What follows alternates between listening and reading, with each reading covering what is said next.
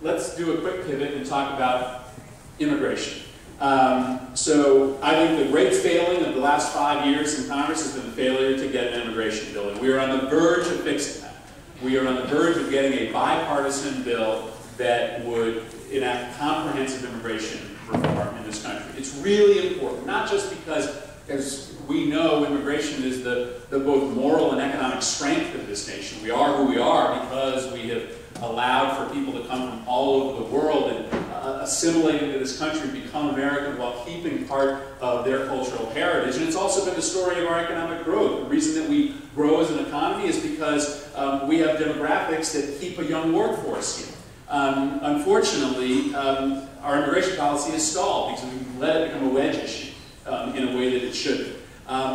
Republicans and Democrats right now are on the verge in the Senate of coming up with an immigration reform bill that would do a handful of things.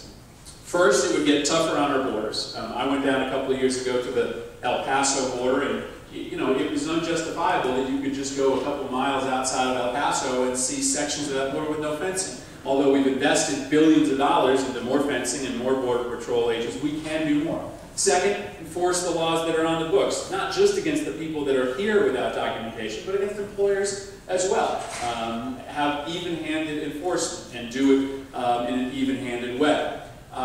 Third, fix the existing immigration system. The highest caseload into our office as a member of the Senate is immigration. Because if you want to bring your loved one here legally, it can take years and years to do it. Just to get a visitor's visa to come here for a short period of time. The interview can back up in some of these countries for multiple years. Now, there's never a good enough reason to go outside the legal system, but we should make that system better and easier to maneuver through.